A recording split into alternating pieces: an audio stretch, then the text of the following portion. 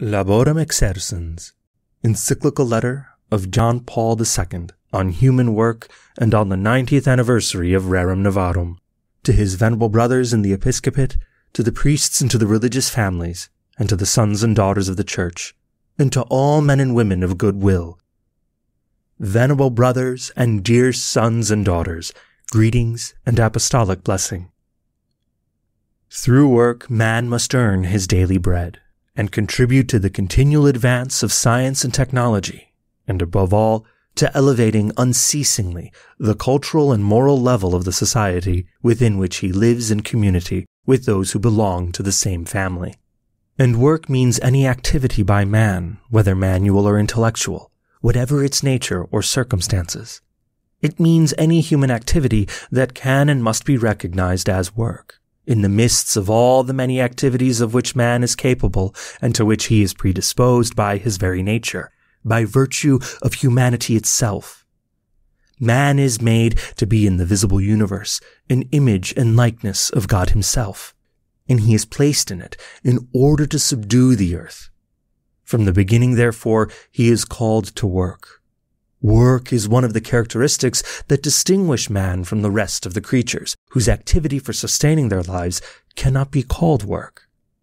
Only man is capable of work, and only man works, at the same time by work occupying his existence on earth. Thus, work bears a particular mark of man and of humanity, the mark of a person operating within a community of persons. And this mark decides its interior characteristics. In a sense, it constitutes its very nature. Introduction. Human Work on the 90th anniversary of Rerum Novarum. Since 15 May of the present year was the 90th anniversary of the publication of the great Pope of the social question, Leo XIII, of the decisively important encyclical which begins with the words Rerum Novarum, I wish to devote this document to human work, and even more, to man in the vast context of the reality of work.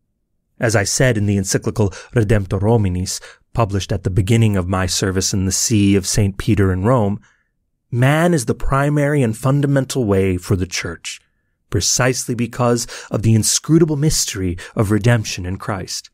And so it is necessary to return constantly to this way, and to follow it ever anew in the various aspects in which it shows us all the wealth, and at the same time, all the toil of human existence on earth. Work is one of these aspects, a perennial and fundamental one that is always relevant and constantly demands renewed attention and decisive witness. Because fresh questions and problems are always arising, there are always fresh hopes, but also fresh fears and threats connected with this basic dimension of human existence. Man's life is built up every day from work. From work, it derives its specific dignity, but at the same time, work contains the unceasing measure of human toil and suffering, and also of the harm and injustice which penetrate deeply into social life within individual nations and on the international level. While it is true that man eats the bread produced by the work of his hands, and this means not only the daily bread by which his body keeps alive, but also the bread of science and progress, civilization and culture, it is also a perennial truth that he eats this bread by the sweat of his face, that is to say, not only by personal effort and toil, but also in the midst of many tensions, conflicts, and crises, which, in relationship with the reality of work, disturb the life of individual societies, and also of all humanity. We are celebrating the 90th anniversary of the encyclical Rerum Novarum on the eve of new developments in technological, economic, and political conditions, which according to many experts will influence the world of work and production no less than the Industrial Revolution of the last century.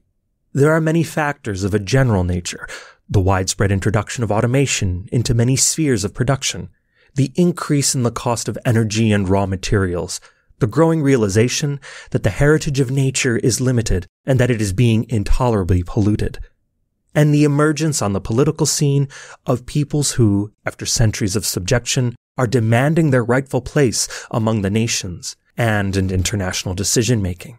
These new conditions and demands will require a reordering and adjustment of the structures of modern economy and of the distribution of work. Unfortunately, for millions of skilled workers, these changes may perhaps mean unemployment, at least for a time, or the need for retraining. They will very probably involve a reduction or a less rapid increase in material well-being for the more developed countries. But they can also bring relief and hope to the millions who today live in conditions of shameful and unworthy poverty. It is not for the Church to analyze scientifically the consequences that these changes may have on human society, but the Church considers it her task always to call attention to the dignity and rights of those who work, to condemn situations in which that dignity and those rights are violated, and to help to guide the above-mentioned changes so as to ensure authentic progress by man and society. In the organic development of the Church's social action. It is certainly true that work, as a human issue, is at the very center of the social question, to which, for almost 100 years since the publication of the above-mentioned encyclical, the Church's teaching and the many undertakings connected with her apostolic mission have been especially directed. The present reflections on work are not intended to follow a different line, but rather to be in organic connection with the whole tradition of this teaching and activity. At the same time, however, I am making them, according to the indication in the Gospel, in order to bring out from the heritage of the Gospel what is new and what is old.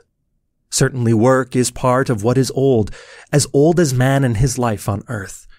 Nevertheless, the general situation of man in the modern world, studied and analyzed in its various aspects of geography, culture, and civilization, calls for the discovery of the new meanings of human work.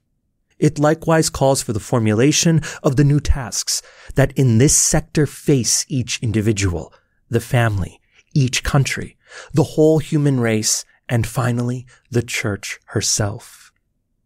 During the years that separate us from the publication of the Encyclical Rerum Novarum, the social question has not ceased to engage the Church's attention.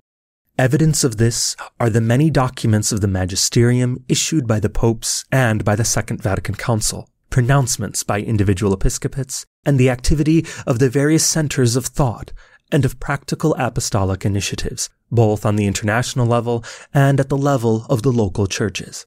It is difficult to list here in detail all the manifestations of the commitment of the Church and of Christians in the social question, for they are too numerous. As a result of the Council, the main coordinating center in this field is the Pontifical Commission Justice and Peace, which has corresponding bodies within the individual bishops' conferences. The name of this institution is very significant. It indicates that the social question must be dealt with in its whole complex dimension. Commitment to justice must be closely linked with the commitment to peace in the modern world. This twofold commitment is certainly supported by the painful experience of the two great world wars, which in the course of the last 90 years have convulsed many European countries, and at least partially countries on other continents. It is supported, especially since the Second World War, by the permanent threat of a nuclear war and the prospect of the terrible self-destruction that emerges from it. If we follow the main line of development of the documents of the Supreme Magisterium of the Church, we find in them an explicit confirmation of precisely such a statement of the question. The key position, as regards the question of world peace, is that of John XXIII's encyclical Pacem in Terris. However, if one studies the development of the question of social justice, one cannot fail to note that, whereas during the period between Rerum Novarum and Pius XI's Quadragesimo Anno, the Church's teaching concentrates mainly on the just solution of the labor question within individual nations. In the next period, the Church's teaching widens its horizon to take in the whole world. The disproportionate distribution of wealth and poverty, and the existence of some countries and continents that are developed and of others that are not, call for a leveling out and for a search for ways to ensure just development for all. This is the direction of the teaching in John XXIII's encyclical Mater et Magistra, in the Pastoral Constitution Gaudium et Spes of the Second Vatican Council, and in Paul VI's encyclical Populorum Progressio. This trend of development of the Church's teaching and commitment in the social question exactly corresponds to the objective recognition of the state of affairs. While in the past, the class question was especially highlighted as the center of this issue, in more recent times, it is the world question that is emphasized. Thus, not only the sphere of class is taken into consideration, but also the world sphere of inequality and injustice. And as a consequence, not only the class dimension, but also the world dimension of the tasks involved in the path towards the achievement of justice in the modern world.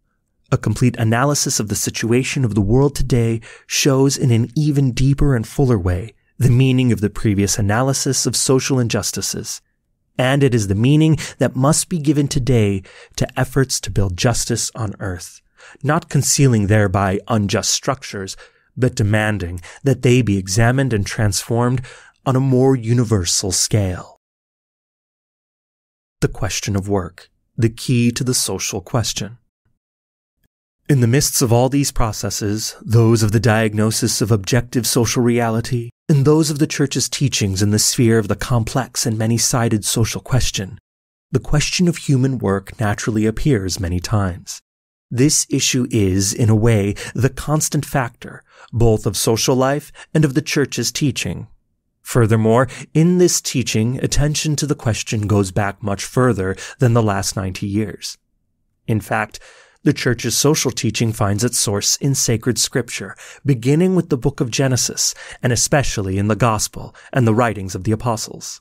From the beginning, it was part of the Church's teaching, her concept of man and life and society, and especially the social morality which she worked out according to the needs of the different ages.